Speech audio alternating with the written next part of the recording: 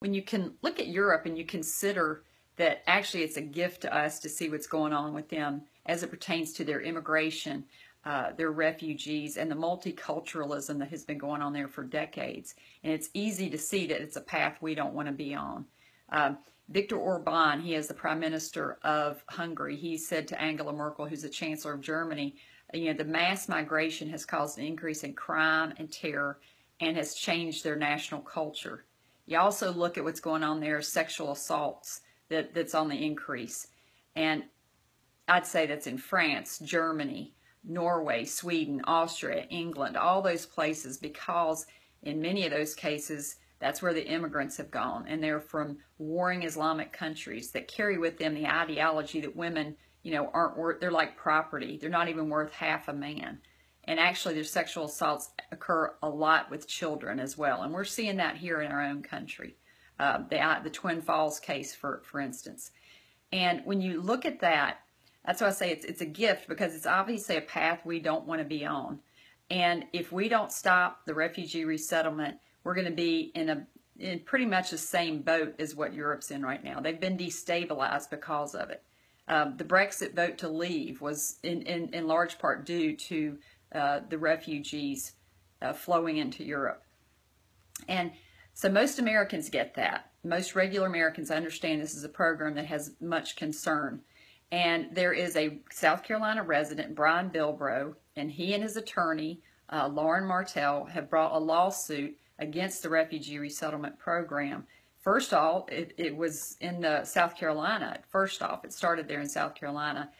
They were suing Nikki Haley, two of the refugee resettlement volunteer agencies, and the South Carolina Department of Health and Human Services. And this all came about because they were two of a group of about 30 citizens that went in January to a Senate subcommittee hearing there in South Carolina, and they voiced their concerns over this program. And it pretty much fell on deaf ears. Even one of the Democratic senators said something to the effect of, the world is a dangerous place, so you just kind of have to get used to it. Well, that did not sit well with Brian Bilbrough. And so this lawsuit that he is bringing, like I said, it was initially against Nikki Haley and those other people I told you about, but now it has expanded and it is now a federal case.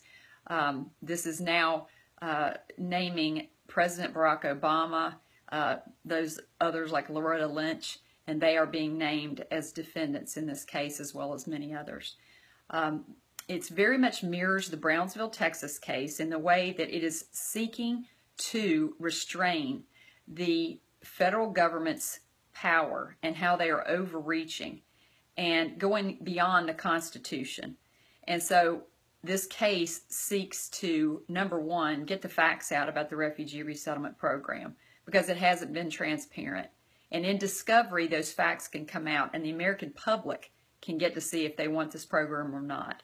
We don't deserve, since we are the taxpayers, we are paying for all these programs, and we don't deserve to have programs stuffed down our throats if we don't want them. And so this case has merit, because if you look at it, I'll tell you, number one, if you look at it, you see the three most powerful South Carolina law firms are involved in defending, for the defendants.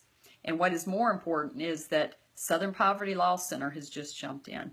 Well, that is the George Soros-funded Southern Poverty Law Center, and they have $340 million in their war chest for lawsuits. So obviously, they don't want the truth coming out. And remember, like we said, political correctness, you can kill it with truth. And so that's what Brian Bilbrough seeks to do, is to simply bring the facts out. He does not stand to gain monetarily from this case. In fact, it's taken money out of his pocket. So I would say that's our second gift. We have these two strong Americans who are standing up, and basically Mr. Bilbrough wants to protect his family because he sees what's going on in Europe.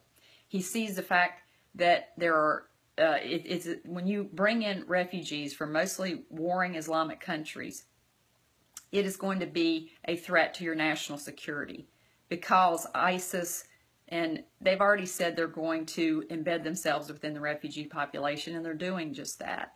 Also, with the sexual assaults, it's personal safety. And he wants to protect his two girls, his two daughters, and his wife. And when he does that, he also protects others. Because if we can stop this refugee resettlement program so that they can look into it, and actually, we hear so much about the vetting process. Well, this program, the refugee resettlement program, actually needs to be vetted to see that it is safe for Americans. And we all know it's not. I mean, because our top national security officers have already said we can't vet these people. So we already know that as a fact. The other thing is this program puts Americans last, and especially our veterans. And you consider that our tax dollars are going to help bring in refugees that could be taken care of 1/12 the cost if we kept them in place over there in a culture that they are, that they agree with. It would cost so much less. And when we keep our veterans on the sidelines as far as their health care and those kinds of things, that is a disgrace, and that needs to stop, because it's time to put Americans first again.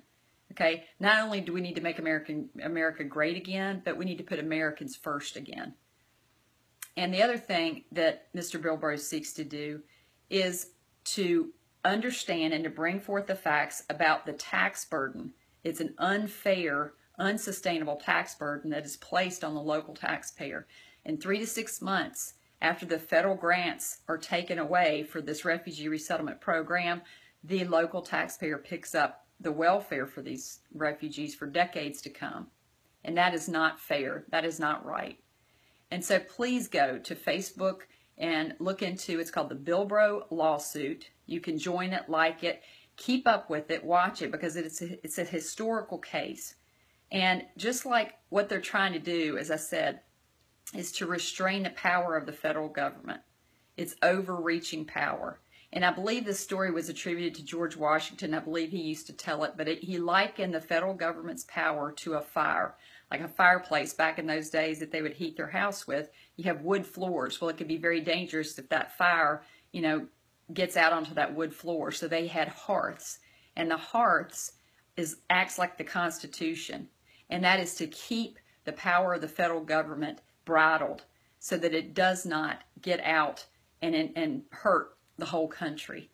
So that's what they're trying to do, just in a nutshell. So I just hope that you would support them and thank them for what they're doing. And I think it's going to be very interesting as these facts come out and as Americans get to see what's really going on behind the curtain here.